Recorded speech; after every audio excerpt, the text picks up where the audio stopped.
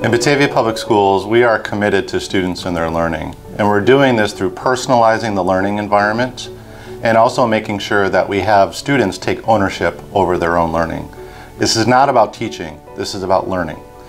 And one of the core things that we're doing is using blended learning within our classrooms. Now, this isn't something new. Blended learning has been taking place in our classrooms for many years.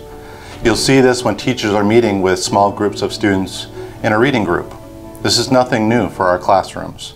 But what's really changed is that technology has allowed us to really leverage the learning that takes place in a classroom and personalize it for our students. In this video, you're going to see students engaging with technology, but more importantly, their teacher. Because technology is not a solution in itself, but it allows us to leverage the systems that we have in order to make learning more personalized for our students. This puts students at the center of that learning environment.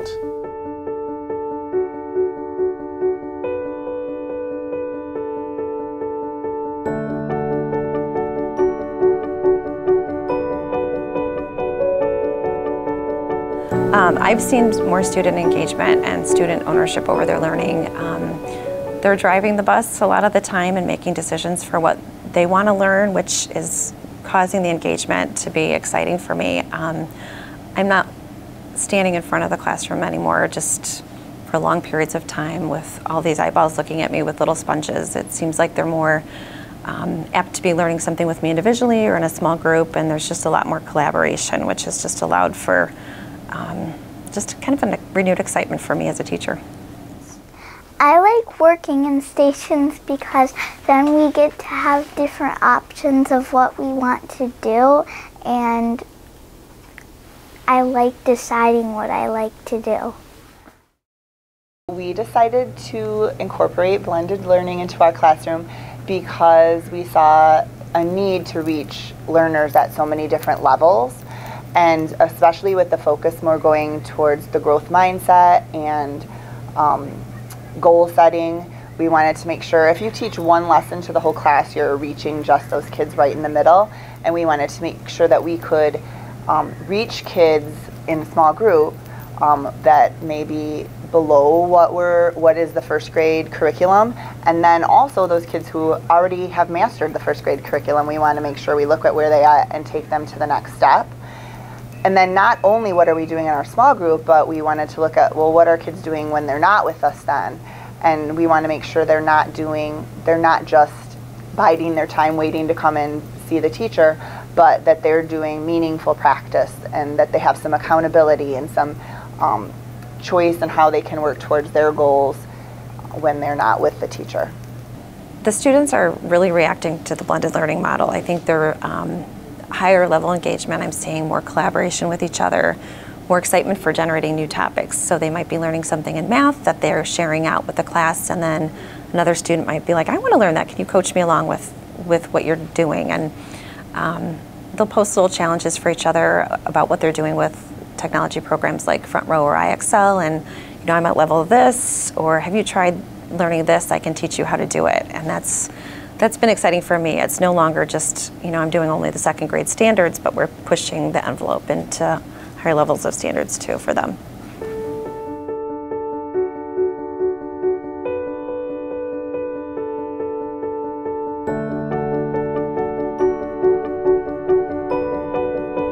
What I like most about blended learning is that you can go at your own pace at any speed you want, and it teaches you how to prioritize things.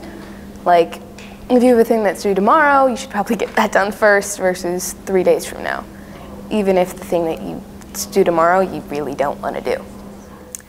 I took on the challenge of using blended learning this year because really the student ownership part spoke to me the most.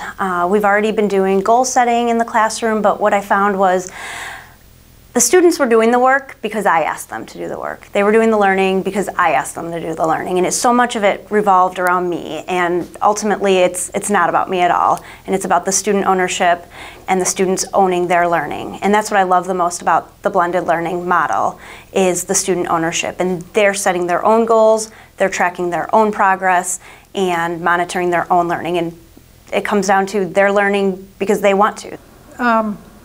So until I had learned about it myself, I was a doubter on it. Crazy that, you know, they need the structure, they need to be told how to get things done.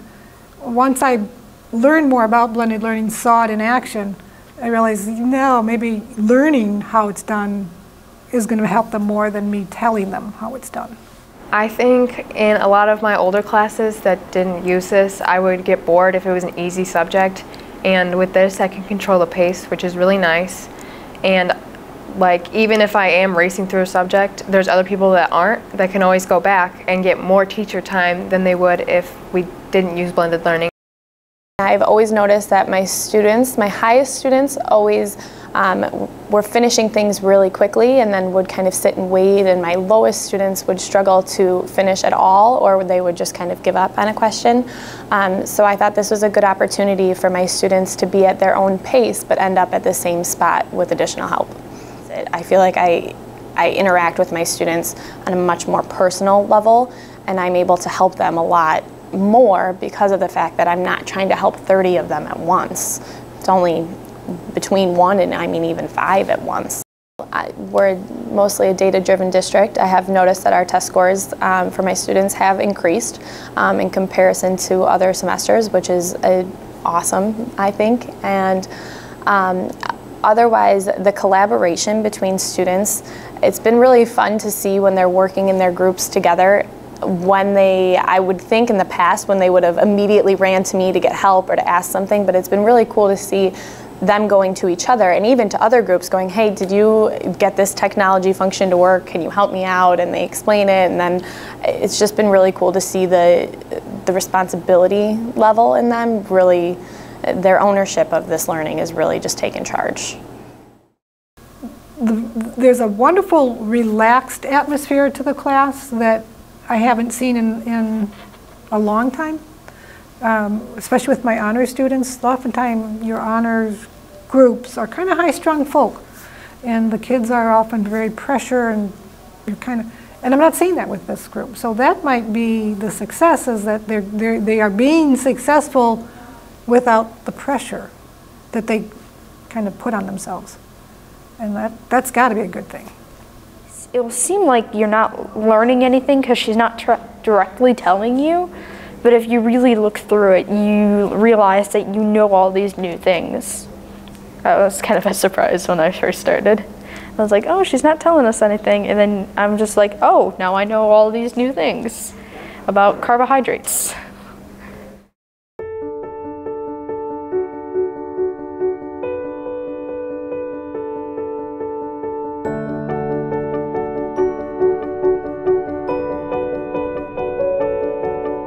Students, I think at first, you have to make it relevant to them, I think, and tap into their own motivation, because it is difficult. They're asked to do a lot of work and do a lot of work on their own or with a partner or with a group, and sometimes it may be easier to just sit there and have me tell you all the answers, but their reaction to it, I think the more the clarity and giving them the resources and making sure they understand what they're doing and when they're doing it and why they're doing it has been huge for them. I see a huge difference in the 6th graders and what they can do. And I also noticed that I can't say they can't do something until I try it with them, because they've shocked me more than once with what they're able to do and what they're capable of, especially with the technology. They can do it. I think it's different because of how we do rotations. Like a lot of classrooms, the teacher just stands up there and talks, but it's different because you get to choose what you really want to do and what fits you best.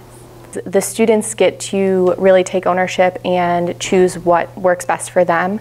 So if one day they don't get a concept and then the next day they do, they're not in the same group and they feel like they can take off. So they start taking more ownership in their learning and want to do more. They participate more, they are engaged more, they're raising their hands, which, you know, sometimes you don't typically see when people are struggling. They don't raise their hand because they're scared of answering the question. In this classroom, we celebrate those wrong answers, and then we talk about how to fix them, so they don't ever feel that they're any different just because they don't get it.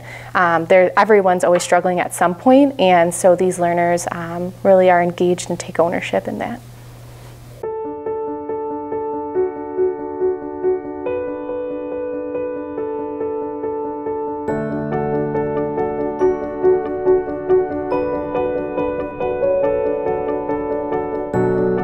this program was set up with a blended learning model in mind, because a traditional classroom didn't just quite work for some of these students. My classroom's kind of a different character. I'm teaching an alternative learning opportunities program, so most of my classes are online. And I have multiple students doing multiple classes at the same time. So I may have a student doing American Lit, another student doing American History, one doing a math class, something like that. And by having a blended learning model, it gives me and the students a versatility to look more into their curricular needs and help them accomplish their academic needs, both inside school and outside school, because if I know that they're not going to be here, I strongly encourage them to work on their lessons at home, and they have the ability to do so.